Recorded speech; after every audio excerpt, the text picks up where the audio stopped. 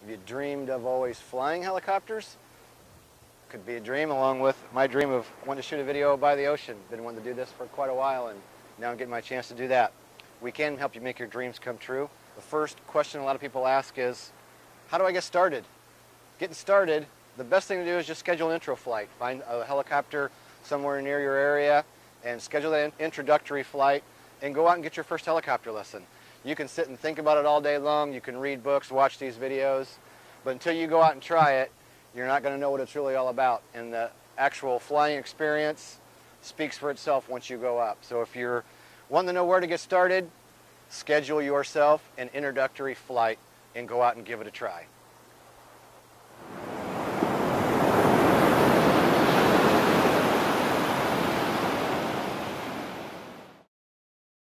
If you have high blood pressure, would you still be able to become a helicopter pilot?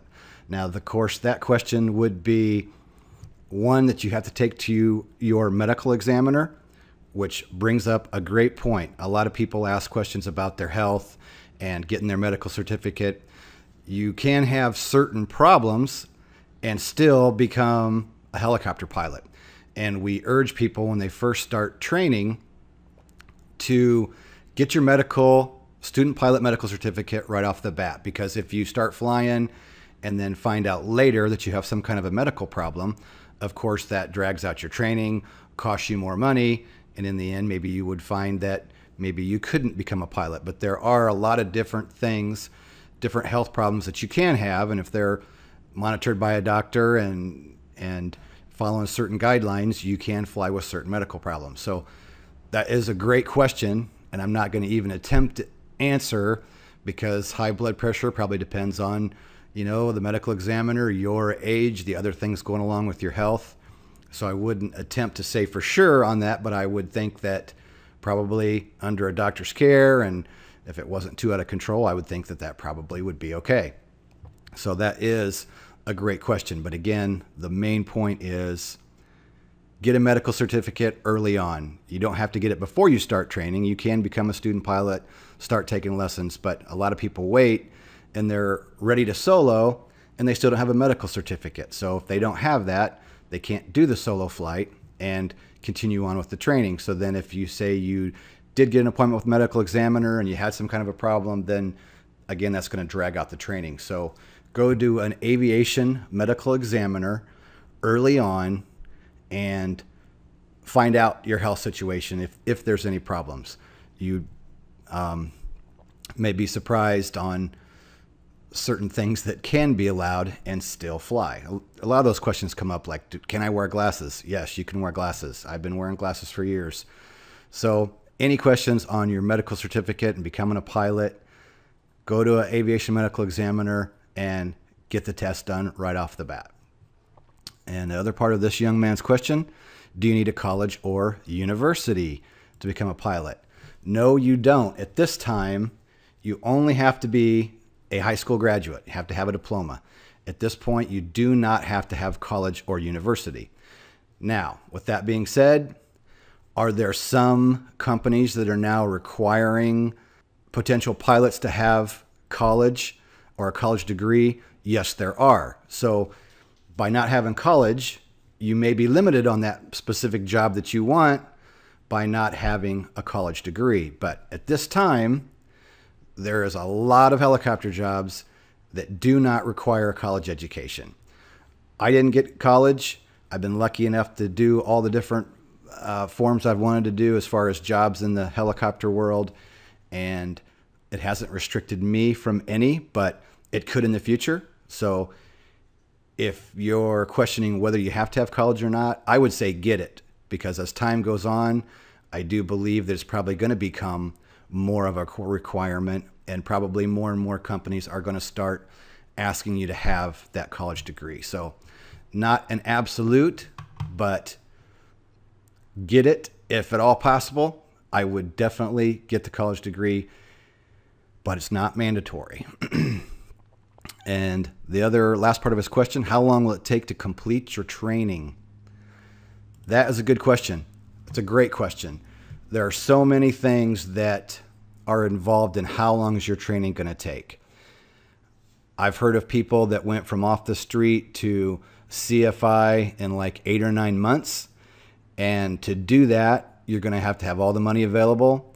You're going to have to commit yourself to studying and working at it full time to get through it in 8 or 9 months.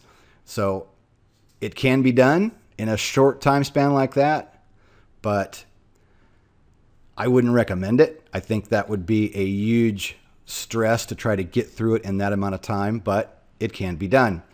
And then we'll go to the other end of the spectrum. Use me, for example. I started in 97 and I didn't get my CFI until 2001.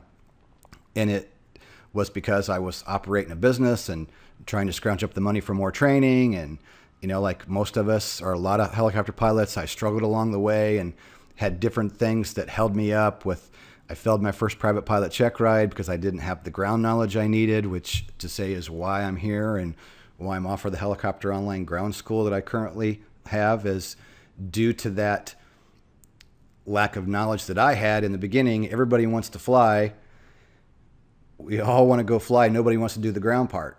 The ground part is, in my opinion, 75% of learning to fly helicopters. 25% is the actual flying. So it can take 3 or 4 years to get to CFI from off the street, or it could even take longer. It all depends on, again, how much money do you have available? How well do you study on your own? There's just so many different factors on how long it's going to take to get your helicopter rating. And I tell people when they're looking at doing it as a career and they're worried about the private and the commercial and the CFI, I say, you know what, get your private first. Make the private your goal. Start the training, get your medical, get to private pilot. And when you get there, then the next step is commercial pilot. And then you can get started on that. It can be overwhelming if you look at the total cost and the time. So my opinion, focus on that private rating first and go from there. So that's 3 great questions from one of our young subscribers who's in high school and looking at becoming a pilot later on. So if you have any questions you'd like answered, leave them in the comment box below. Thanks for stopping by, and we'll be back again tomorrow for more questions. Thanks for stopping by, and we'll see you soon.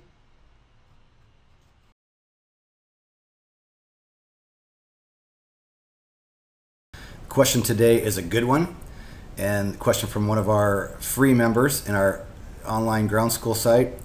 I have a private rating on a Schweitzer 300 CBI in 2010. Now I'm planning to do my commercial training. If I do my commercial on different helicopter, is that going to be a problem with getting a job or getting the rating? This is a great question, and it doesn't really get asked a lot. Maybe sometimes people don't think enough about this one in the beginning. And there's 2 big sides to this, depending on where you're going to try to get your first job at. You may just be willing to go anywhere, or maybe you want to work at a specific flight school in a specific aircraft.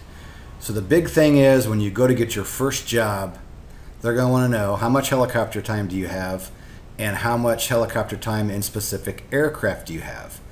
If you're trying to get a job on an R-22 and you've only got 20 hours in the R-22, that's not going to happen. There's certain regulations on the amount of time you have to have in the R-22 to teach. Or if you're going to fly in the Schweitzer or the Instrom, depending on where you go, things are going to be different with different flight schools. And the example I want to give, for 4 years I was operating an Instrom with a flight school, and the first insurance company I had for the first 3 years, I battled with them constantly because I would train a guy, private commercial CFI, and I'd want to put him on the insurance, and they'd say, well, have him get, you know, a total of 350 hours and then 250 in F-28F. And I would be really frustrated and say, what are you talking about?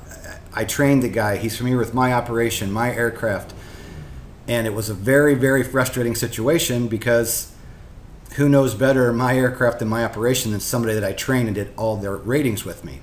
So I battled with that the whole time, and I was actually a check airman for that insurance company. And I still am today, but I didn't have any say or pull in getting someone insured. Then I changed in my last year, and the company I changed to, not only did they save me a little bit of money, they were very reputable, but they said, you hire who you want. We'll insure who you want. You're the instructor. Why should an insurance underwriter tell you who can safely operate your aircraft? And I was amazed, and I thought, wow, I wish I'd have been using you guys 3 years ago, because that's the way it should be. So those are the kind of scenarios that you're gonna get into, is how much time you got to have in that specific aircraft. What is the insurance going to require? Everything in this industry, like everything else, is pretty much regulated by insurance. So that is going to be the main thing. As far as getting your rating, would it make it tougher if you did Schweitzer first and then you switch to another aircraft? I personally think the benefits outweigh the fact that it might cost you a little more money and might take you a few more hours to get that commercial rating, switching to a different aircraft. But flying different aircraft is good. It takes you a little more time.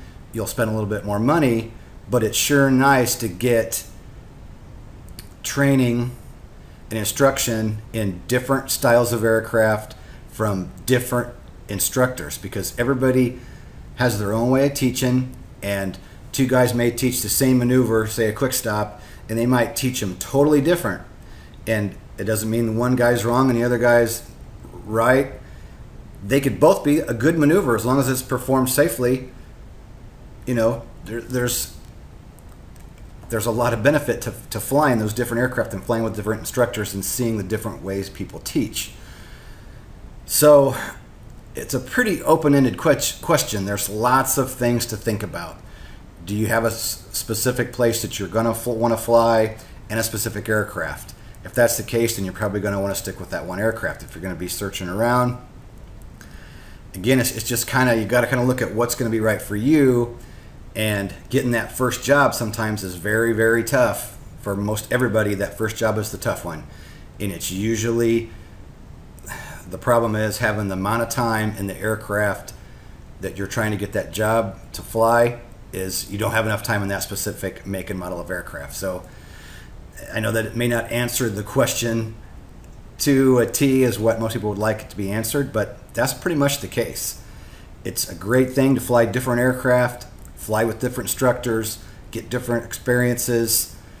There's a lot of good involved in all that, but just knowing that it could cause you a little bit of trouble later when you're going to get that first job, when you don't have enough time in that specific aircraft.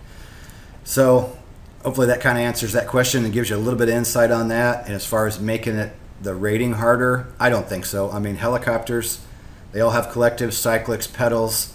They all fly virtually the same, but there are different characteristics. Buttons and switches are different places. You have different limitations. So although there are differences, they're still helicopters. So again, bottom line, I want to sum it up with, in my training, I did Robinson, Schweitzer, Enstrom, between off the street up till CFI. It did take me about 4 years to get there, and it took a lot of extra money, because every time I'd switch to a different aircraft, I would have to kind of like back up, and some things you not that you have to relearn anything, but you have to learn how to handle another aircraft differently, and different emergency procedures and different performance things and so on. So I still think to this day, for me, I'm glad I had that experience in the 3 different aircraft, because it helped me just have a well-rounded idea of kind of how all these different aircraft fly, and traveling around and flying in about 5 or 6 different states with different instructors in the end was a really good thing. But it did cost me more money, and did kind of delay the training. So these are all things that you want to think about when you're looking at what aircraft should I fly. Is it going to be hard to get the rating by switching to aircraft, and what about a job later? Hopefully that helps.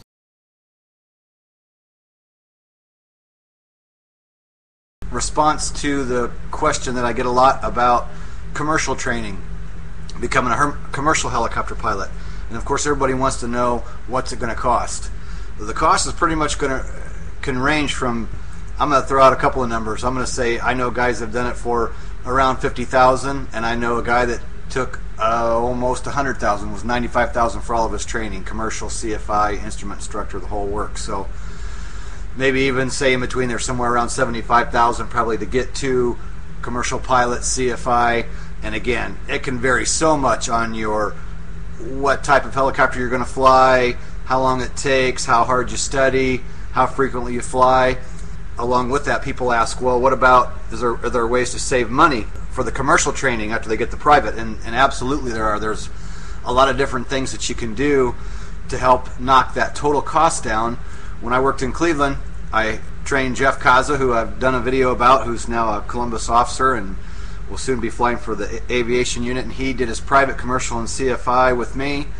And when after he got his private and was going for his commercial, he would go to California and went out to Los Angeles, and there was a place out there where you could go along in a Jet Ranger when they were going out and doing news reporting, and he flew with an instructor would let him fly, and he was able to log time in the aircraft while they were out doing news reporting and doing some kind of filming, and in turn he got a really cheap rate, like $100 or $125 an hour to log helicopter time, and on top of that it was turbine time. So there's a lot of different things like that a guy can do to save money to get through all your training.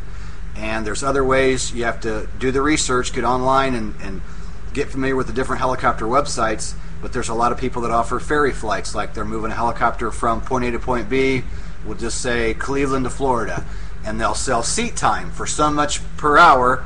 You can go along, usually you're responsible to pay for your own way back home, but you can get a pretty good chunk of time in an aircraft by going along on some of these different things and buying that seat on the aircraft. So there are a lot of things a guy can do to save money and get through the training. Bottom line, if you want to do it and you can get there, you can.